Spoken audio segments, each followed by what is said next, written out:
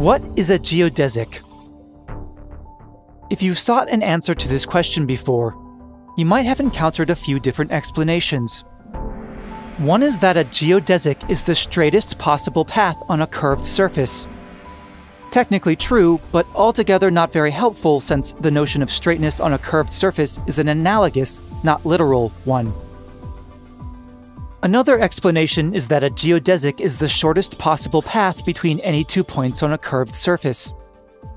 But this is only provisionally true, since there are many geodesics which do not form the shortest path between 2 points, such as this geodesic which traverses a hill-like surface. Lastly, there's the precise explanation of a geodesic, which is that it is a stationary path. But unless you have a background in advanced mathematics, that's also not generally a very helpful answer. So how can we understand geodesics then?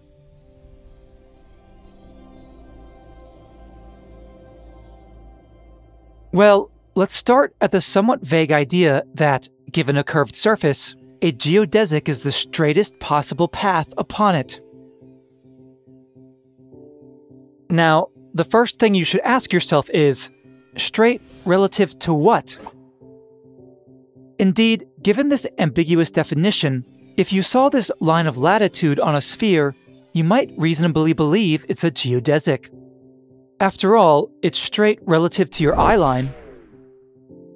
Of course, should you know a little more about the subject, you may know that only curves which lie on great circles of a sphere are geodesics.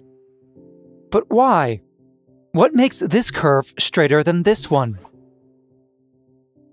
Well, the answer to this question lies in the fact that the straightness of these curves is determined relative to the curved surface itself. To understand what this means, let's start by considering a straight line on a flat surface. Now, this line is a geodesic, but it's not a geodesic simply because it's straight or the shortest path between its endpoints. Rather, it's a geodesic because it shares in the same curvature profile as the surface beneath it. In this case, flatness. Indeed, should we choose to draw a path that bends away from this line, it would not be a geodesic, since now it has curvature relative to the surface. Similarly, we can consider the line and plane again, but now warped together through 3D space. At this point, although the line is curved through 3D space, it doesn't have any additional curvature relative to the surface. Therefore, it constitutes a geodesic. Again, should we choose to draw a path that bends away from this line, it would not be a geodesic, since now it has curvature relative to the surface. Another way to understand this is to imagine you're driving a tiny car over this surface. If you drive along a path that doesn't ever require you to turn your steering wheel, then this path is a geodesic. Meanwhile, if the path you drive does require that you turn your steering wheel, then it's not a geodesic. Hence, we see that when we say a geodesic is the straightest possible path, what we really mean is that the curving of the path matches the curving of the surface itself, i.e., the two share the same curvature profile. Thus, it should start to make sense that a great circle on a sphere is always a geodesic, because a spherical surface is generated by revolving such a great circle about its center. And thus, a great circle always curves in the same manner as the surface itself. Consequently, the problem of whether a path on a curved surface is a geodesic or not boils down to whether the curvature of the path can be matched to the curvature of the surface. But of course, this suggests a new difficulty, which is, given an arbitrary surface, how do we determine its curvature? Well, we'll let you in on a little secret. In differential geometry, there's actually no such thing as a curved surface. Rather, everything relies on the concept of local flatness, the idea that any curved surface essentially becomes flat if you zoom in close enough. This is rather like how your computer never actually renders a curved surface, but instead compiles an approximation from thousands of tiny polygons stitched together. For all intents and purposes, differential geometry works the same way, a fact which can greatly simplify the problem of identifying whether a given curve on a surface is a geodesic or not. As an example, let's consider a line of longitude and latitude that intersect on a sphere. To determine which of these curves is a geodesic and which isn't, we'll first zoom our camera in real close. Then we'll fix our view such that its orientation is as perpendicular to the surface as possible. Now, thanks to local flatness, we can treat this portion of the surface as a flat background, against which the straightness of any traversing paths can be judged. And, well, notice something? Our line of longitude here looks perfectly straight, but the line of latitude appears curved. Indeed, slapping a Cartesian grid down on this local patch, we see that this line of latitude curves in the manner of a large circle relative to the grid, which of course indicates that it is not a geodesic. In contradistinction, we see that the line of longitude does, at least in this vicinity, travel in a straight line as a geodesic. Now what's pretty cool is that you can repeat this method for any path on any curved 2D surface to determine whether it's a possible geodesic or not. However, there is a slight hitch. On our sphere, for instance, while the line of longitude appears straight and the line of latitude appears curved from this distance, zoom in even closer, and now both these lines will appear straight. To solve this problem, formally speaking, you'd have to dive into the conceptualism of stationary paths. But that leads into complex mathematical territory, and for the moment, we're just building intuition. So let's try another approach to understanding why something like a line of latitude isn't quite a geodesic. To do this, let's step away from the sphere for a moment and turn to a new object, a cone.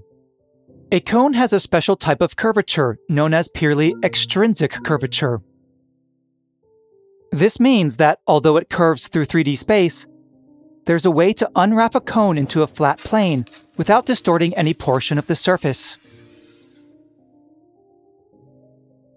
Hence, we can identify curves on this cone as geodesics or not, simply by unwrapping the cone and judging the straightness of the resultant paths.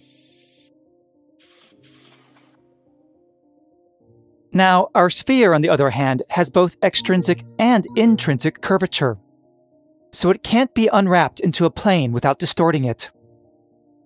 However, we can now leverage what we know about our cone in order to glean more information about our line of latitude. Indeed, for any line of latitude on a sphere, we can fit to it a cone whose surface is perfectly tangent to the sphere along every point of that latitude line. Doing this and then transferring the line of latitude from the sphere to the cone thus gives us the same curved latitude path. But now, instead of this path being fixed to an intrinsically curved surface, it's fixed to a purely extrinsic one. This means that to determine whether this path is a geodesic or not, all we need to do next is simply unwrap the cone. And voila! Now we can not only see that this line of latitude is not a geodesic, but we can also observe that its true geometry relative to its surface is that of a circle. Think about it for a minute. It's pretty fascinating. This means if you ever walk directly east or directly west on the surface of the Earth, you aren't walking in a straight line. Rather, you're constantly turning, either to your left or to your right. Indeed, if we place our car on the surface of a sphere and ask it to drive along a line of latitude, it couldn't do so while keeping its wheels straight. Instead, it would have to continually keep turning, just as if it were driving in a circle.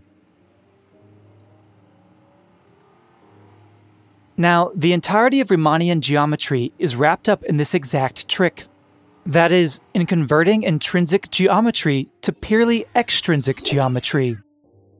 Only, this essentially occurs on an infinitesimal level. To understand this, remember again that, because of our local flatness assumption, we can treat any curved surface as many tiny flat surfaces stitched together. Given our sphere, for instance, let's now approximate it via a number of flat quadrilaterals. Next, to determine our geodesics, we need to find a way to transpose any path upon the sphere onto a purely extrinsic or flat surface, which can be done very simply if we approach it in a piecewise fashion. For example, given some initial location on the sphere, let's say we want to start out moving due east along a line of latitude. But this time, we don't want to keep moving along that direction. Instead, we want to move along a geodesic, that is, along the straightest possible path relative to the surface. So how can we accomplish this? Obviously, for the first flat quadrilateral portion of the surface, we can deduce that our path will simply be a straight line eastwards. But what happens when we hit the edge? How do we know which path to take along the next piece in order to keep going as straight as possible?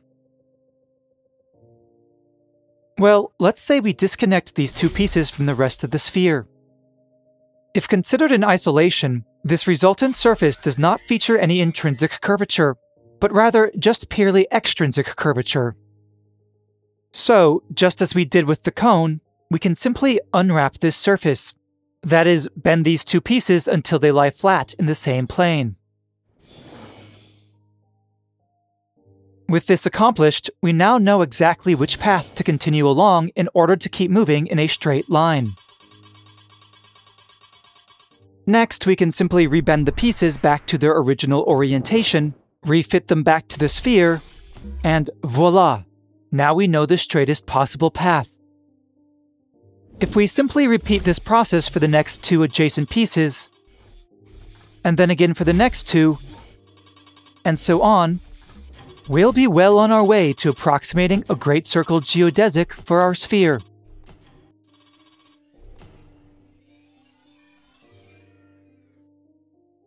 Of course, to make it precise, we must make our pieces smaller and smaller, eventually infinitesimally so. But the neat thing is that this process works for any arbitrary surface, regardless of its curvature. Indeed, simply choose a starting point on that surface, choose a starting direction, and then, by approximating that surface via many tiny flat surfaces, unfold and refold adjacent pieces to determine the straightest possible path. And that's it. That's all there is to the magic of geodesics. Well, okay, there's still more to unpack here. In the next video, we'll have to make all this mathematically precise in order to derive the geodesic equation. And we'll need to look into the extension of these concepts to higher dimensional manifolds, as well as to pseudo-Riemannian manifolds. But ultimately, the tools developed here will give us a powerful way to render concrete some of the most abstract and difficult concepts of differential geometry, including connections, parallel transport, and ultimately, the Riemannian curvature tensor. So don't worry, there's plenty of non-Euclidean fun still ahead. This has been Dialect. Thanks for watching.